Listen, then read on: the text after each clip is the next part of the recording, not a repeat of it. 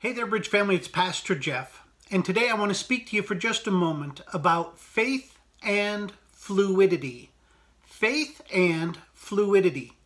I want to show you from God's Word that you and I, as long as we stay faithful and fluid, we can have a hope and a healing that the world will not understand.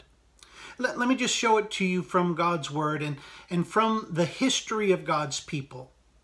As this coronavirus continues to change and shake up the world, my prayer is that you'll look to our Lord and follow Him with a peace that does not need to have a straight line of solution.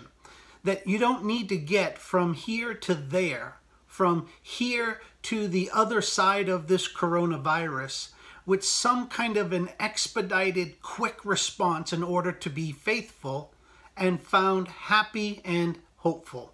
No, you see, the Lord has shown us through the scriptures that He'll often take us on paths that seem to make no sense, seem to have no clear direction, and yet at every moment and at every turn, He is sovereign, He is in charge, He is doing something that is ultimately promised for the good of His people.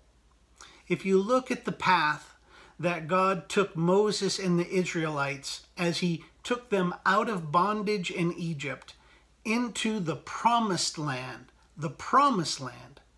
it makes no sense on paper.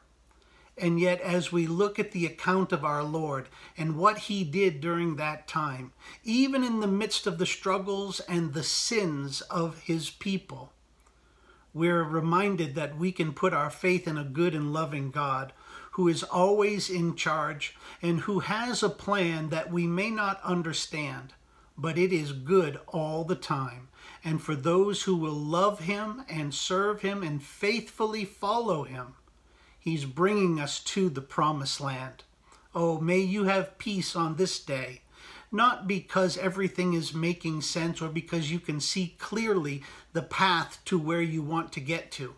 No, let it be that we have this peace because we are following our Lord no matter what, putting our trust in Him and knowing that there is a promised land to be found in Christ. Amen and amen.